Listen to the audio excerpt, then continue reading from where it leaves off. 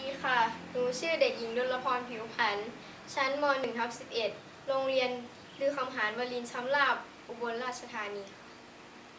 สวัสดีค่ะหนูชื่อเด็กหญิงกิตติยาคองยุทธค่ะชั้นม .1/11 โรงเรียนลือคำหาญวรินทร์ชำราบจังหวัดอุบลราชธานีค่ะสวัสดีครับผมชื่อเด็กชายปราบปรามคำประวัติครับม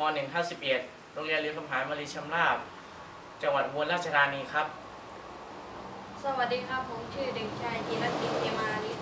ม .1/11 โรงเรียนลือคำหาญวรินทร์ชำราบจังหวัดอุบลครับ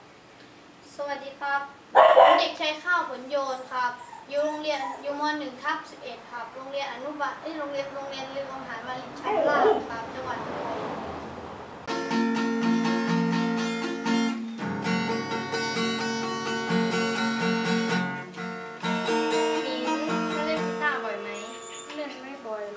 เวลาเราเขียนเราก็เล่นเวลาเราเขียนเราก็ตาเราจะชอบกระตุกบ่อยมากแล้วเวลาที่ปอเขียนตอนที่ตาปอกระตุกเนี่ยมันกระตุกข้างไหนหรอข้างขวาแม่เราเคยเล่าให้ฟังว่าเบื้องซ้ายสีเหลืองเบื้องขวาสีแดงแล้วเบื้องซ้ายเบื้องขวานี่คืออะไรนะมิ้นเบื้องซ้ายสีเหลืองนี่ก็คือถ้ากาตากระตุกข้างซ้ายก็เรื่องดีๆก็อาจจะเกิดขึ้นแต่ว่าถ้าตากระตุกข้างขวาเรื่องร้ายๆก็อาจจะเกิดขึ้นก็ได้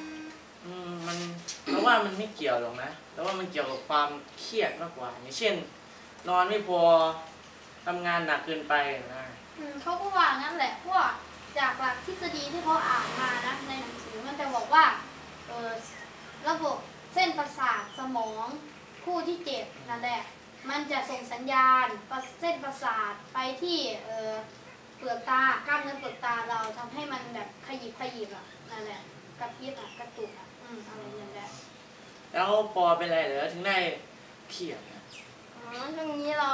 ต้องอ่านหนังสือสอบก็เลยต้องนอนดึกเพราะงั้นเราเล่นโต